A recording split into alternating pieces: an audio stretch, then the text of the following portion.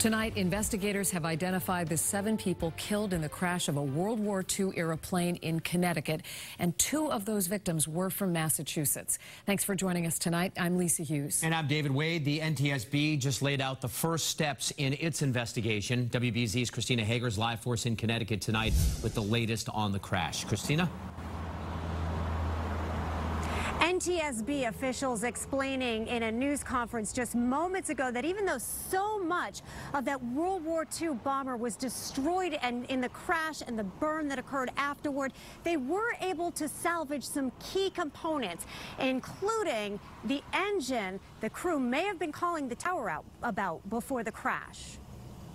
We were able to determine that the plane made contact with the approach lights at about 1,000 feet from runway 6, or the threshold of runway 6, and had hit in some way about 30 approach lights, which are on breakaway poles.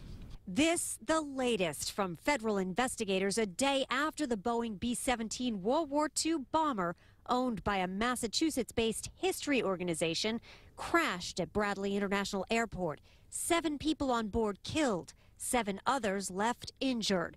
The NTSB joining airport and environmental crews gathered around the wreckage. We do know that from some of the witness marks and some of the video that the plane was at one point a bit right-wing down. As the investigation unfolds, Connecticut State Police announced the victims' identities. Jim Roberts from Ludlow, Massachusetts. Gary Mazzone, seen here with his son, worked for the Vernon, Connecticut Police Department for more than 2 decades before becoming an inspector for the chief state's attorney. He was a great man.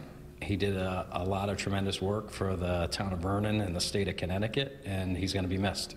Also killed, insurance analyst Rob Rydell, whose stepdaughter says he was a history buff. This trip was on his bucket list to do. He died doing something that was really dear to him. Investigators say the crew called the tower about an issue moments after taking off with 13 people on board, then circled back around before the crash landing.